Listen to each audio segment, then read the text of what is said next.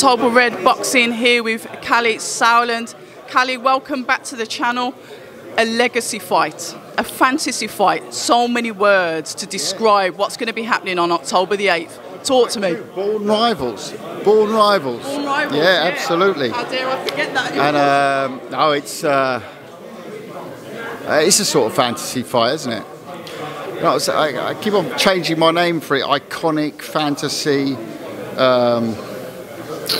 legacy, family feud. You could really, there's so many different ways of selling it, but you don't need to, I don't do too much selling, as you know, it's up there today. We let them roll with it, ask them a few questions, and off they go. You know, it's fantastic. It was the most easy presser I've done in my life, apart from Eddie getting a bit cheeky when he told me I was selling porcupines, coming from the biggest porcupine teller on planet Earth. But yeah, but anyways, there's still a second presser to come. I'll get him. You better watch out. My left hook's coming. Quick counter. Even though you say that, what I will say is from the boxing fan perspective, which is the perspective I come from, thank you very much for doing the cross-promotional work. It's something that we've spoke about before, and it's something that we really need in boxing. Talk to us about how this fight was. I'm not going to say easy to make, but talk to us a little bit about the procedure to get this to work. Yeah, I mean, the first thing that helps in boxing is when everyone wants to do it. So Junior wanted to do it, Connor wanted to do it, probably the only two things they'll ever agree on. And, you know, I wanted to do it, Eddie wanted to do it, and that's the good news. Then, of course, it's how do we do it?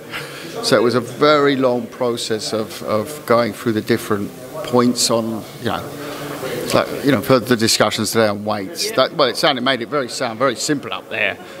That was a big point, of course. Money was a big point, you know. The timing of the event. I could go through this, but it's boring for the viewers, you know. There was lots of big points. These points, by the way, are always big in big fights. But when there's so much, at stake, you know, there's big heavyweight title fights, there's also things at stake. I've had to negotiate them before as well. But this has got more at stake than titles. This has got family honour. I haven't used that one yet today. Family honour. Sounds like a mafia movie now. But that's what it is. That's why the questions I asked up there of Chris and a bit of Connor as well, they weren't normal questions. I wouldn't ask a boxer at a press conference, so did you, when you were a kid, sit down around the dining table and talk about your opponent's dad? Like, you know, I never make notes. I like to work ad lib. I screw it up quite often, but I quite enjoy screwing up because you learn.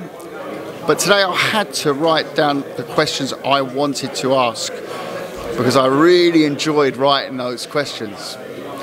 And they were psychological questions. I thought, but neither of them really answered totally straight with me, was the mindset in training camp. You're going to do the same training camp, I get that, and like Connor answered it with, I'm going to train as hard as I can, like I do for every train. It's a good answer, but I was more referring to like your mindset. It surely is different when your whole life you've had this person in a name. No matter how famous your opponent is, whatever, they can only have been active for so long. Whereas this here has really, that name has gone, you know, for Ben's side, the Eubank name, and for Eubank, the Ben's name, it's gone through with them their whole lives. Growing up at school, wherever it's been. It's always been there. And now you're fighting him in 8 weeks' time. That's, for me, I mean, I love a bit of psychology. That's interesting. That's deep. But it is what, you know, the fans want to see. You know, I was there to watch the original fights with the dads. Yeah, I was a lot younger then, but it was a household name for fights. It was something that you grew up watching. So to actually see the children making the sacrifices to either come up in weight, go down in weight, cross-promotional work, all of the sacrifices that they've had to make, that the boxing fans don't really see because we are quite fickle, it's good for the sport. Absolutely, absolutely. Like this fight will reach old, new viewers, people who watched boxing in the 90s and stopped. 100%. Because if they were still watching, where them 18 million people gone? They're all dead, right? Because I watched it, I'm still around. But it goes through society. It can be, it doesn't. Doctors, teachers, I've had all sorts, everything on the phone. Like, is it going to get made? I'm like, crikey, bloody hell.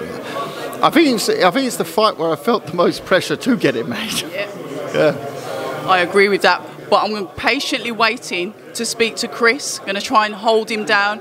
But We'll be speaking soon. Oh, definitely. Hopefully I'll see you on the night, and thank you very much for your time. Thank you. Thanks a lot.